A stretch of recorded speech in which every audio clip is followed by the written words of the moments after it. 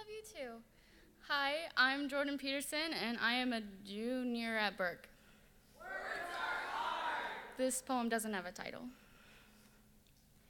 You can't tell me that my scars aren't exquisite as they trace the story of my life in an elegant map on my body.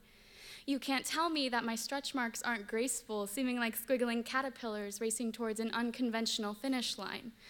You can't tell me that my freckles aren't divine as they anoint the back of my neck in stunning constellations.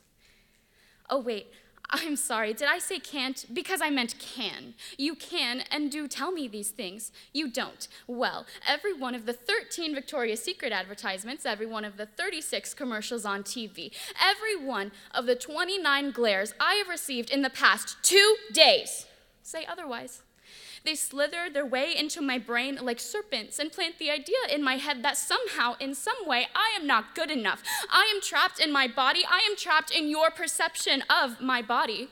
Women are expected to dress to these expectations, but when we do, we are criticized, assaulted, labeled sluts or whores, and they say, "What were you wearing?" I wore what society told me to. Women are expected to be compassionate, but when we are ridiculed, mocked, labeled emotional, and they say, "Why don't you trust me?" How can I? How can I trust anyone when sexist comments manage to snake their way into every conversation? We are not all born fighters, some of us not meant for the ring. I take to the ring, but my body is made of glass. I land a punch, maybe two, and just when I think I might have a chance, you shatter a part of me.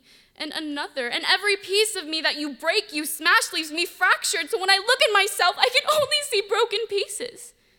But I am telling you now, you can pummel me until my fragments are finer than sand, but I guarantee that no matter what you make me think of myself, I will never allow you to do that to someone else. The female body was perfect at creation, and somehow, in this age, in this nation, being a woman is a downright embarrassment, unless you have a tiny waist. In comparison, on behalf of women anywhere, I respectfully disagree with these inappropriate, impossible standards, and because of these standards, the female body is slandered. I know, good men are out there. I see them every day. They're my dad, my friends. They keep my anger at bay. When someone comes up, says something offensive, they hold me back when I start to get defensive. I'm saying you're not better than me because of a Y chromosome. Do not brag to me about higher levels of testosterone.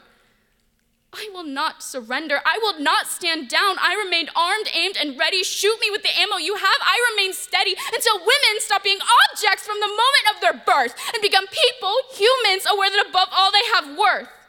So guys, keep your opinions, all your beliefs. There you go. You're safe. Breathe your sigh of relief. You can have your opinions. Expect no resistance from me, as long as you don't insult my existence. Thank you.